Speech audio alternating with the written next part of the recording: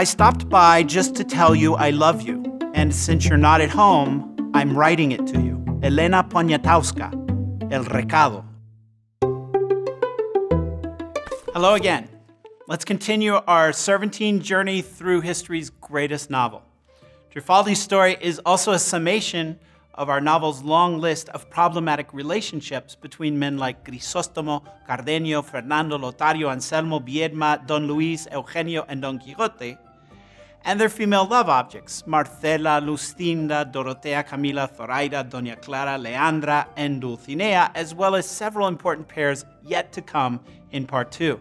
The names Archipiela and Antonomasia connote something transcendental and climactic, alluding respectively to the island that Sancho will rule and the list of perfectly beautiful women that drive Cervantes' plots.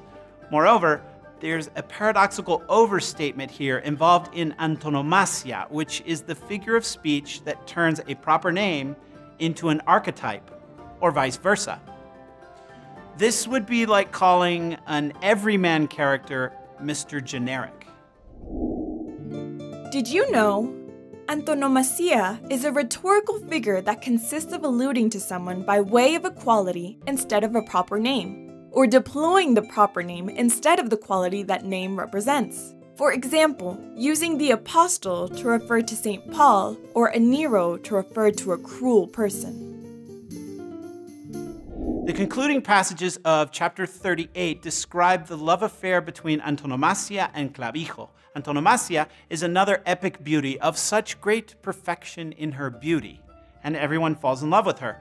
With this beauty, there fell in love an infinite number of princes. Clavijo is a seducer, confident in his youth, in his gallantry, and in his many talents and abilities. Clavijo also plays the guitar, writes poetry, and dances. Finally, he has another talent. Like our crazy Hidalgo, he knew how to fashion bird cages such that he could have lived off that alone. Note that this odd economic detail is Clavijo's ultimate skill. Later, Trifaldi will point out that the problem facing the lovers is inequality. Clavijo is a poor knight, again, like Don Quixote, and Antonomasia, the heiress of a kingdom. As in so many of Cervantes' love stories, Clavijo uses Trifaldi as his go-between to seduce Antonomasia. Note how his poetry and song have their effect not on the damsel he desires, but on Trifaldi herself. Note also how this detail is what makes the chivalric tale overtly political, for here we find Cervantes' clearest reference to Plato's Republic, the origin of Western political philosophy. Trifaldi laments that she fell for Clavijo's verses, and so she embraces Plato's disdain for poets. I have come to believe that poets should be banished from good and well-ordered republics, just as Plato counseled. But she then shifts the true blame onto those who consume poetry. They, however, are not to blame, but rather the simpletons who praise them and the stupid girls who believe them. This comic touch suggests Cervantes' antagonism towards censorship and his defense of artistic freedom. It also suggests that Plato is at issue in Don Quixote in ways that are far more important than the philosopher's supposed hatred of poetry. Finally, we learn that Trifaldi served as go-between in the relations between Clavijo and Antonomasia. The young man visits Antonomasia's room often, although the princess is careful to make him marry her.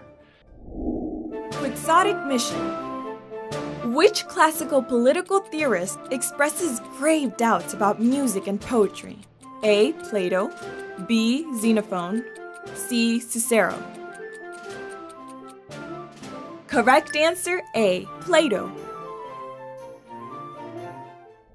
This recalls Don Fernando's seduction of Dorotea in chapter 28 of part 1.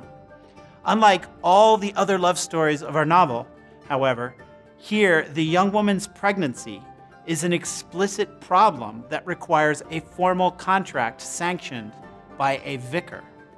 A certain swelling of the belly of Antonomasia, whose fear made the three of us confer, and it was determined that, before the unfortunate deposit should come to light, Don Clavijo should ask for Antonomasia's hand in marriage before the vicar. This in keeping with a document that the princess had written agreeing to become his wife, which I had conceived with all my ingenuity and which had such a binding strength that not even those of Samson could break it. Literary form often signals literary function.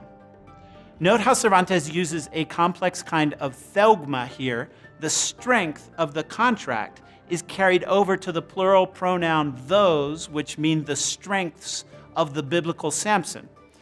Finally, we have to tie the grammar back together again in order to understand that the final pronoun it refers to the document.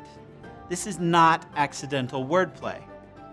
This kind of private marriage contract was banned by the Council of Trent, and as he did with Dorotea in Part 1, Cervantes again dissents from that ruling. Sancho concludes the chapter by granting all of this universal relevance. So there are also court clerks in Candaya and poets and love poems, according to which I can swear that I imagine the world is the same everywhere. That's all for now. Keep reading. The story only gets better in the coming chapters. Don't miss out on the adventures of the ingenious gentleman Don Quixote de la Mancha. To enroll in the course, click on the novel. To subscribe to our YouTube channel, click on Don Quixote. To watch more videos, click on Dulcinea. And to follow us on our social media, click on Sancho Panza.